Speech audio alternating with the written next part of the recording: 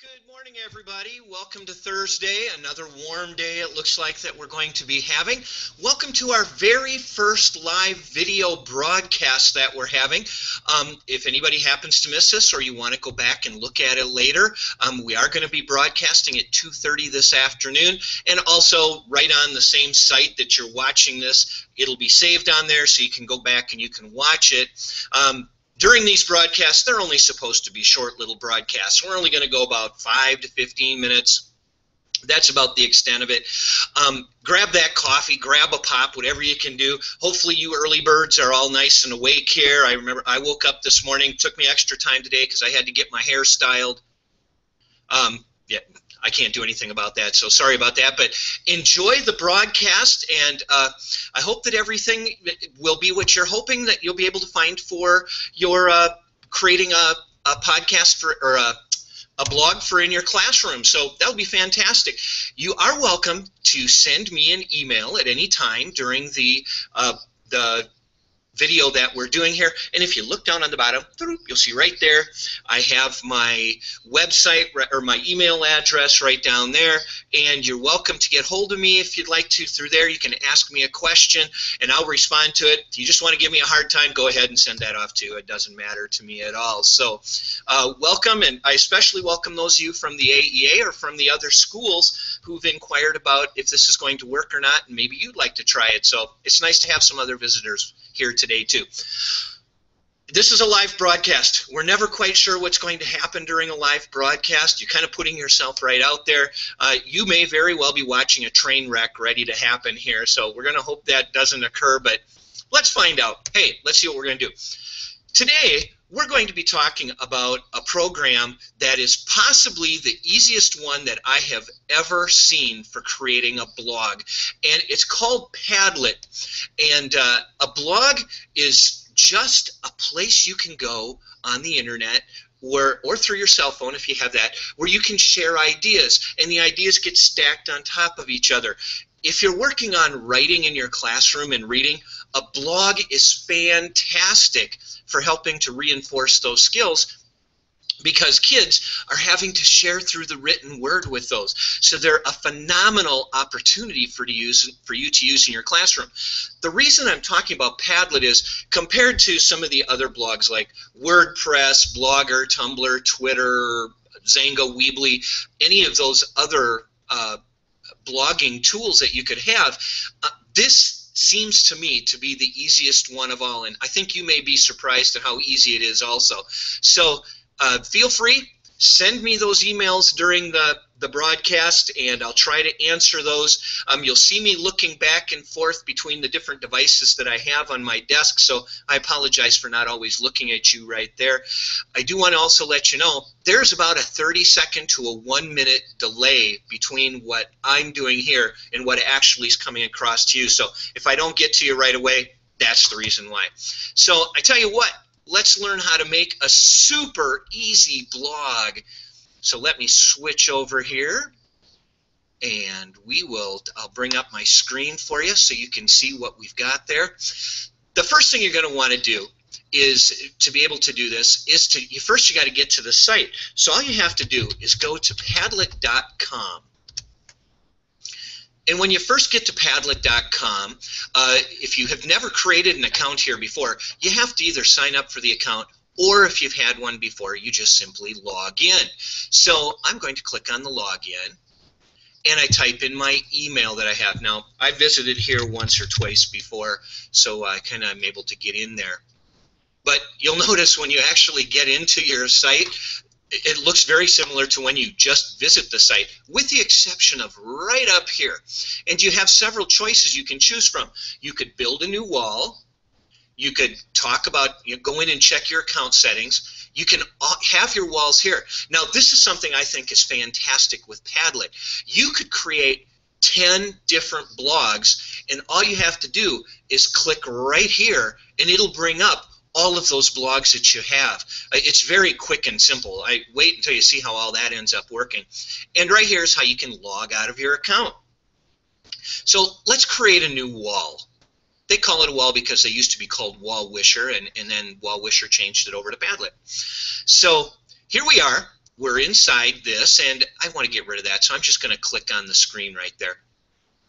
You have some buttons right over here in your toolbar that you can use to be able to change settings inside your blog.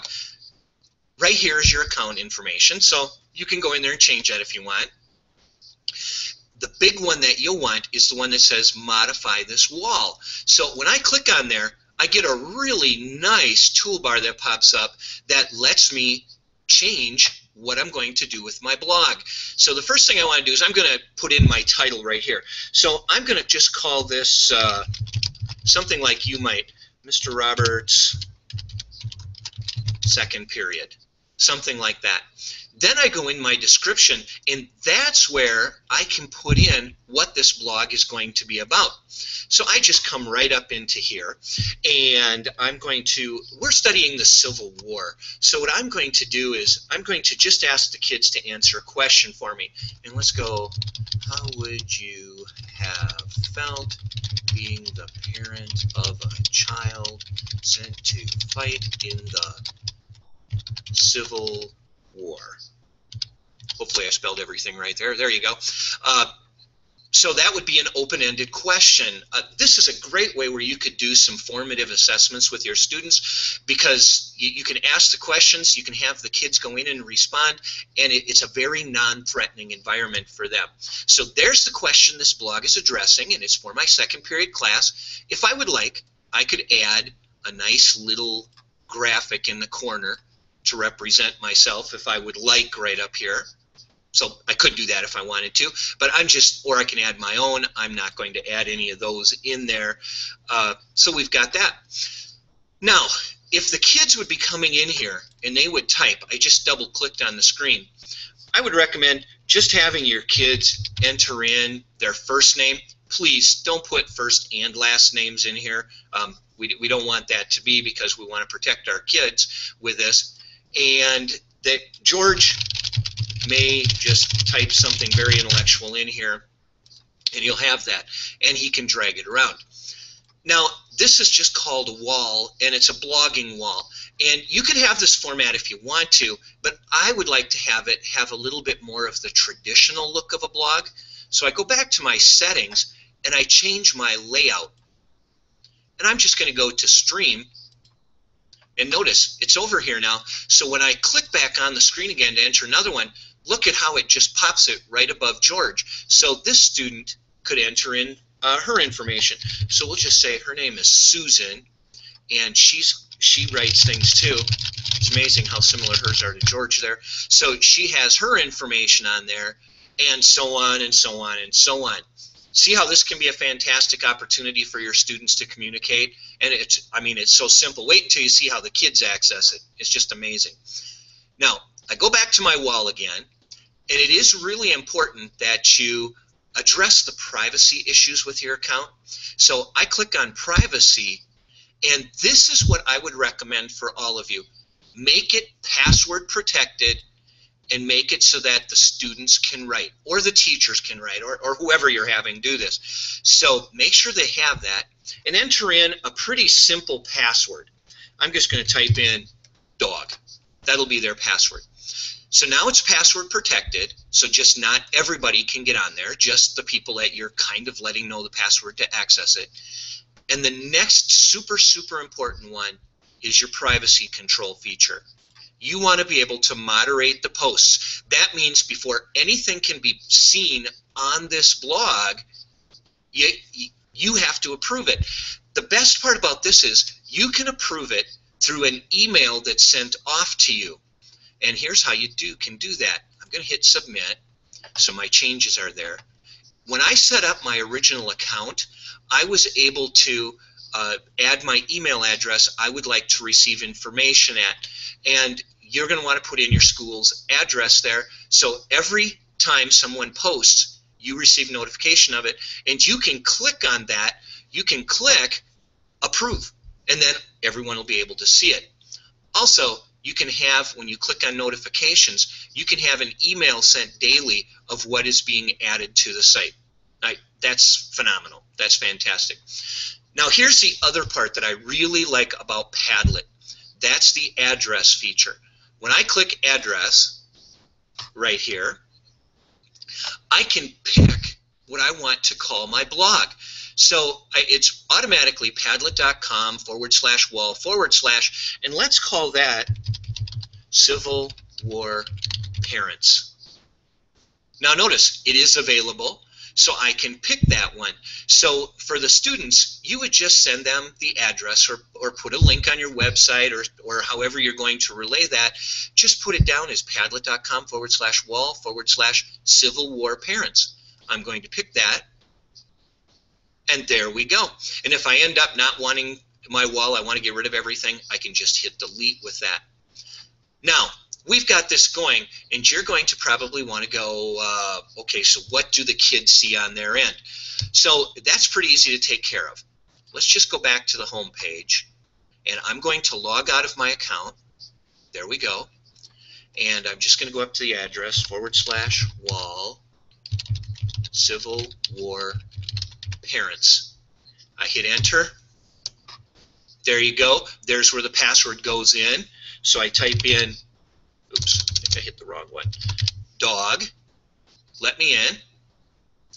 There's my blog. There's what's being put onto that site. So, and I can double click on here, and I can go in as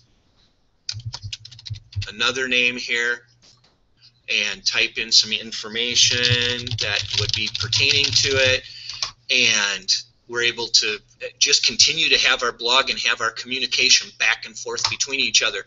You'll see here it does say awaiting approval, and awaiting approval is a pretty good deal that we'd have. That was what I was talking to you about. As soon as it's approved, that goes away, and then everybody's posts are there. So that I'm having a little bit of trouble with my email, so I apologize to all of you. Things are just kind of going around here on me, so sorry about that. I think some of them just started to come in. So that, you guys, is how you can create a really super easy blog, and there's nothing to it. It is very, very simple to be able to do, and you can set up as many as you want. It's a free service. People really that have used it have gone, this is just the most easy thing there ever is. So just keep on giving it a try. It never hurts to experiment with technology, and you never know what's going to catch on. Like I said, this afternoon we have another broadcast at 2:30. Let people know that it's at 2:30. I did send an email out this morning, and we can get more people to come in. Send me your ideas, any ideas that you send to me that you think would provide good little short technology lessons. I'll be happy to broadcast and put out there, and then you can communicate with me through emails also. Thank you very much for your time. You can check back with this later if you want to, or you can tell people to come in and watch it. That'd be fantastic. Enjoy your day. Stay cool, everybody. And I will see you next Thursday morning. At least that's when I'm planning on my next one. Or I'll see you in the classrooms. Have a good one, everyone. Thanks for attending.